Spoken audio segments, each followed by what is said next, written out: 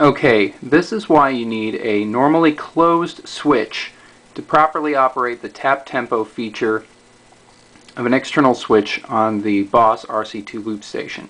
So if you're building your own tap tempo, you got to make sure that you get a normally closed switch for that tap tempo right there. The ones that you're getting at Radio Shack are all normally open. This means that when you press the push button down, you are completing the circuit. For this one, it's complete right now. And when I touch that button, then that means that the circuit breaks. So, here's what I've got a phrase recorded in here so we can test this out. I'm going to play it back. This is the tempo that I recorded it at.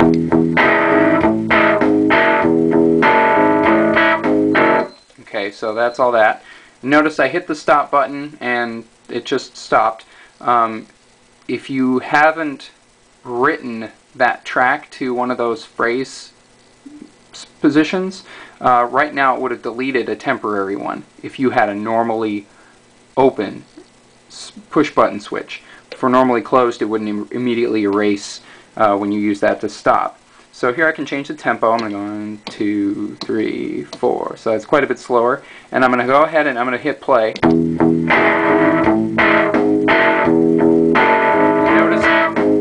And notice that it plays back and it doesn't stop right away. So I can also speed it up.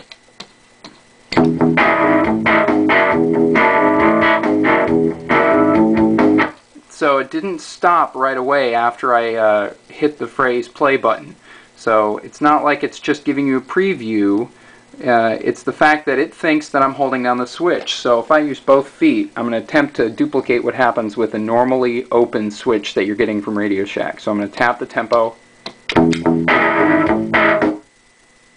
And when I held my foot down, it stopped. So let me do that again. I'm going to set the tempo.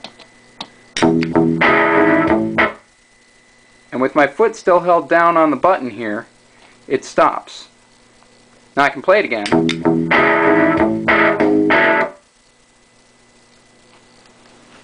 It's not going to erase the phrase because this one's a stored phrase. But if I move this to 5, and I recorded something right now, and then I used this to stop it. Oops. Don't need that. Then it would erase that temporary phrase that I had just made. That's the other thing. If you've ever tried setting the drum track tempo with this, with your normally open switches. So there I've set the tempo, and notice it keeps playing. It doesn't stop on me. I bet with you guys it stops. Like what happens when I press and hold for 2 seconds. See, it thinks that you're pressing and holding it for 2 seconds. And that's the problem with using a normally open switch. It thinks that you're holding the button down all the time, not off of the switch all the time. So go to DigiKey or Mouser or something and find yourself a normally closed push button switch. You're on your own to find it. I bought this from a supply store locally, so good luck with that.